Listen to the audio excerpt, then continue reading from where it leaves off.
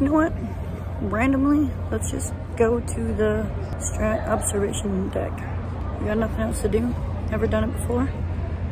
Let's go way up there.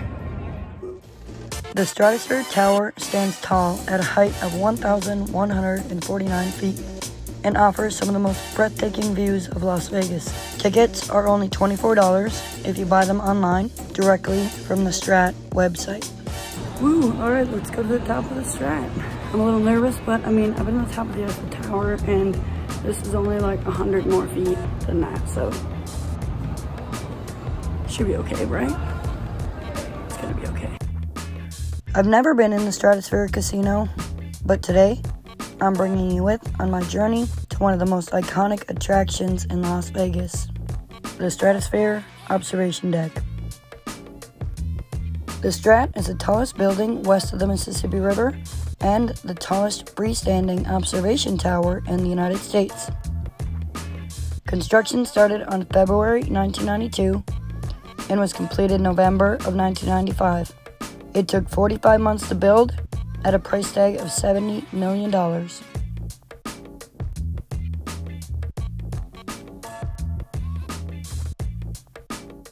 Alright, we are at the top. And the best part, the guy said I could smoke up here. Smoke cigarettes at least, can't smoke weed.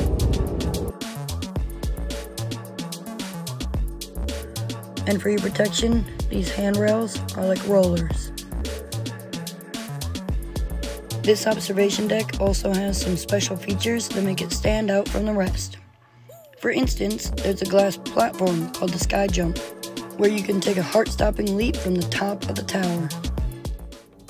And for those who prefer a more leisurely experience, there's the Big Shot, a thrilling ride that takes you up to the top and then drops you back down at a high speed.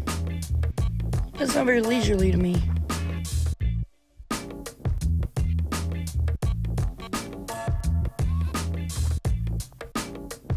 After taking in those amazing sights, it's time to jump on the Deuce and head down to Fremont Street.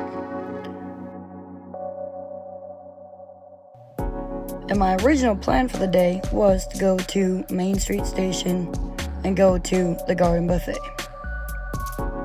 And if there's bread pudding out, you gotta try it. It was the best thing about the whole buffet. Okay, I'm back from Fremont Street. Main Street Station was amazing. And now we're going back to the top of the Strat. Now, I'm not nervous at all. I'm super excited to see the Vegas Strip at night. So you can visit during the day and then come back at night. The lights of the Las Vegas Strip are particularly mesmerizing, and you'll feel like you're on top of the world.